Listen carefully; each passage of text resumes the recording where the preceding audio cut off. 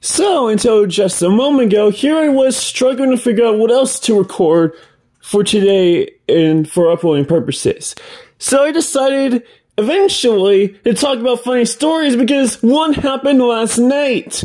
My dad and brother were all arguing and stuff, back and forth, the works, the usual at this point. And then, I had to hear this stuff while I was trying to read and was about to go get ready for bed, brush my teeth, drink some water, and then lay down on my bed, and cuddle some plushies, that sort of thing. As I was headed towards the bathroom anyway, I tried to stop them. Yeah, I tried to stop an argument. Not something I really bothered to ever go out of my way of doing in 4 years after doing that. It didn't go well around 4 years ago. I didn't succeed, but I kind of did for maybe 5 seconds at most. Actually, no, there's no way.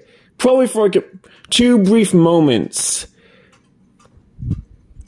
I literally, since my dad was the louder one, and he was standing right behind the door to his bedroom, yelling, I decided to pull on the door and close it right on him. Not once, but twice.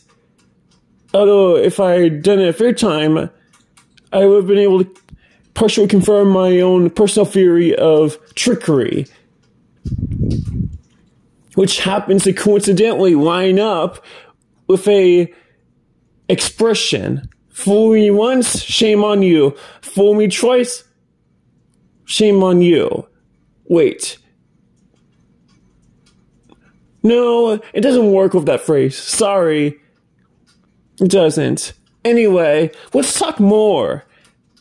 Let's talk about a couple more interesting and funny quick stories. Do you know it's possible to get hit in the face by a pizza box? Yeah, that can happen to you when the conditions are right. A nice windy day with the sun out, right outside the Cincinnati Art Museum. Why not? Because they have places to sit, picnic tables, or if you will, or blah, blah, blah. My mom, brother, and I sat together. We got ourselves a nice 20-plus inch big pizza from Goodfellas Pizza. And we finished it. It was half cheese, half pepperoni. It was very good, by the way. I just wish it wasn't so cold because it took a while for us to get from Goodfellas to the art museum's outdoor area. Yeah. But then we finished it, like I just said. And suddenly, it was windy and all, and then, whoop, I get hit in the face by a pizza box. Yeah, I never expected that to happen, but here we are. I got hit by a pizza box. Achievement earned. 10 gamer points. Woohoo! Now I'm getting hungry for pizza. I brought that upon myself. That's my responsibility. Oh well. That's another quick funny story. Oh yeah, the French fry. So, Orlando, Florida, or more specifically, Disney World, June 2020. We had just, we were heading to we were most certainly heading back to our hotel. But stopping by a gas station on the way, I think. No, just the hotel. On the way from the hotel to the hotel from Disney Springs, as we were just there, we got some, Mickey D's for dinner.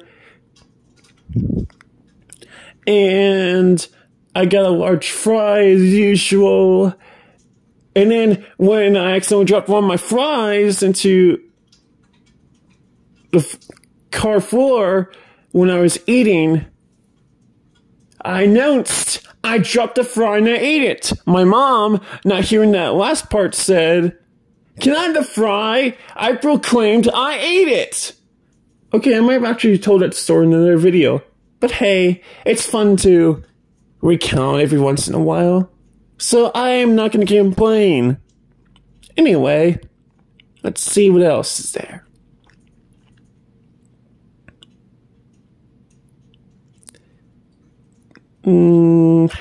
Yes, I know exactly one more story to tell. The night of pure comedic chaos between my boyfriend and I. And it was back in November.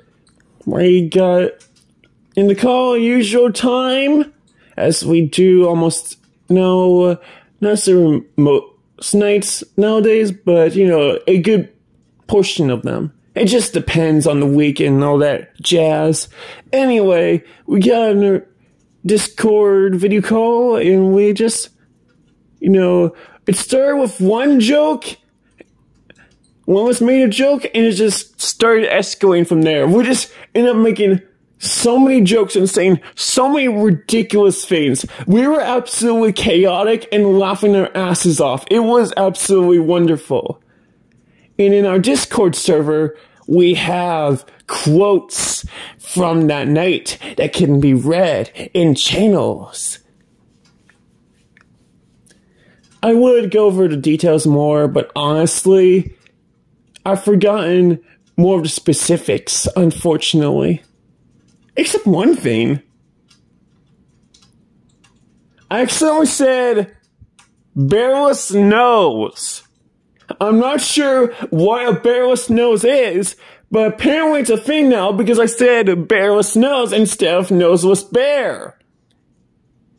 And that's how I'm gonna end it. Bearless nose.